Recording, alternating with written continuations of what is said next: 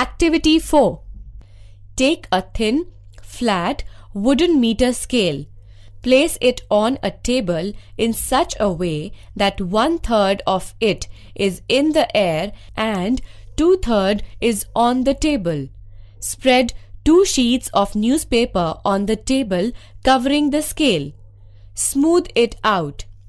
Ask your friend to press the end of the scale hanging in the air with a single jerk. Can he raise the newspaper by pressing down the end of scale?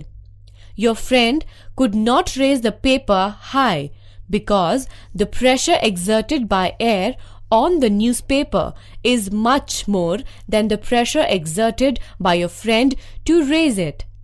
If air exerts so much pressure, why don't we feel it all the time? This is because our bodies exert an equal pressure outwards.